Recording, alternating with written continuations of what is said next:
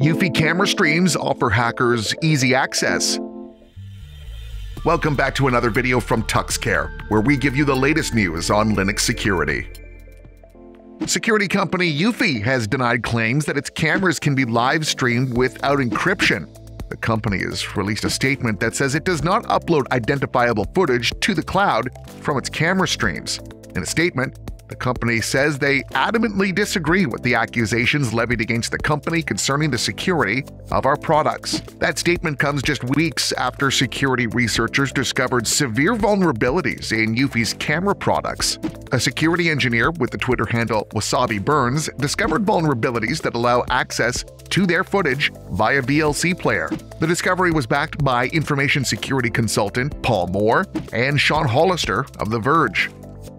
To back up these claims, the Verge editors were able to watch live footage from two Yuffie cameras from across the United States. They first obtained an IP address, then entered a username and password to gain access to a feed, demonstrating that Anchor has a way to bypass encryption and access these ostensibly secure cameras via the cloud. Although the method is now more difficult to implement, which may indicate that the company is now addressing the issue, threat actors can still figure out the address of a camera's feed because that address largely consists of a camera's serial number encoded in base 64, which can be easily reversed with a simple online calculator. If you want to learn more about this story, be sure to check out the link in the description. And for more videos like this, be sure to like and subscribe.